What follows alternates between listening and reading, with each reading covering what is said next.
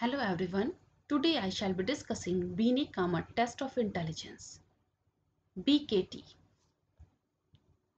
Introduction. This test of intelligence is a modified version of a Stanford scale for intelligence and is developed by Dr. V. Kamat in 1967 on Marathi and Kannada population. This test is applicable to the age range from 3 to 22 years and also age level consists of 6 tests. There are no tests for the age level of 11, 13, 15, 18, 20 and 21 years. Alternative tests are also provided at each age level which can be substituted for regular test. Test administration. Direction of questions and time limits should be strictly adhered. Wherever instructions are given to repeat the question, this should be done after the lapse of the specific time and wait for the answer until the end of prescribed time. Tests like repetition of digits and repetition of syllables must be presented once only. If child becomes fatigued or nervous, testing should be suspended and resume it at a later session. The standard procedure of BKT is to begin testing at a level slightly below the subject's age. If the individual feels any test within the year level first administered, then the next lower level is given. This procedure is continued until level is reached, which all tests are passed. This level is known as basal age. Testing should be continued upward to level at which all tests are failed. It is known as ceiling age, after which the test is discontinued. Recording. Record each correct response with a correction under the year level column passed. If the child performed correctly as for the scoring criteria given in the manual. If failed, then cross them. If a particular test is not administered, then note empty.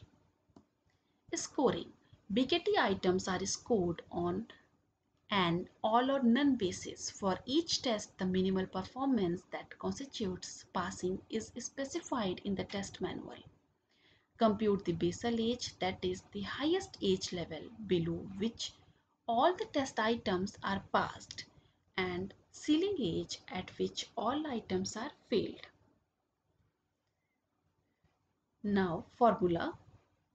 Final IQ is equal to 100 plus correction. Formula for correction is equal to IQ from BKT minus mean of BKT, that would be 100, divided by ST of BKT, that would be 18.7, into ST of face, that would be 15. So here is the example of a 5-year-old boy. At the age level 3, all items are passed. So credit of 2 months is given for each item passed. At the age level 4, all items are passed. So 12 months awarded. Each level 4 is the basal age. At the age level 5, 2 items are passed. So 4 months awarded. At the age level 6, 3 items are passed. So 6 months awarded. At the age level 7, you can see 2 items are passed, so 4 months have been awarded. Now, at the age level 8, 2 items have been passed, so 4 months awarded. At 9 years, 1 item passed, so 2 months awarded.